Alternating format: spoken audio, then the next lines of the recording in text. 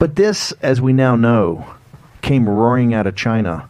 And this is what upsets me so much about the signing of the trade deal, Phase 1.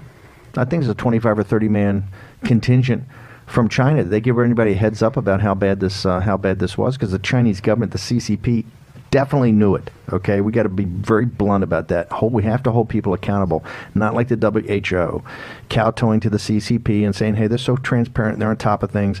They were forced to do this. This is why Dr. Bradley Thayer and Leah Chan Han's piece in The Hill that came out, I think, Monday or Tuesday, that we've got up on the site, that this is China's biological Chernobyl, exact same playbook. Total incompetence of a regime, a totalitarian regime, complete incompetence, okay, and then all they want to do is cover it up.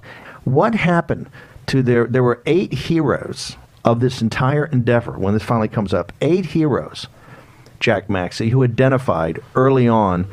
Now, these guys were arrested by the authorities? This will hold it, but this was in early December. So in the early mid-December, yes. The first couple weeks of December, they were saying this, okay? And then the guy who's in the headlines is an ophthalmologist from part of this group, arrested for saying false rumors that were not part of the state media. There was a very big controversy, spreading of false rumors against the state. Yes. This is what's so important. It is the little guy. It's the deplorable in China that called this out. And what did they do to him? They arrested him. Okay, this is the big thing of spreading false rumors, right?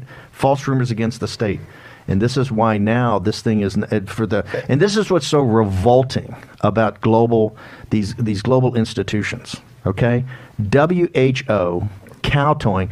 This should have been called a health emergency weeks ago. Dr. Hatfield, can you sit there and tell me that smart people did not understand what was going on? It's like the Afghanistan report in the Washington Post, that for 17 years we've been lied to consistently by the institutions and the people in the institutions and the media to spin a totally different reality. It's the little guy that bears the burden of these diseases. They've got the worst public health services in their area. They bear the burden, but they're also the truth tellers. Yes.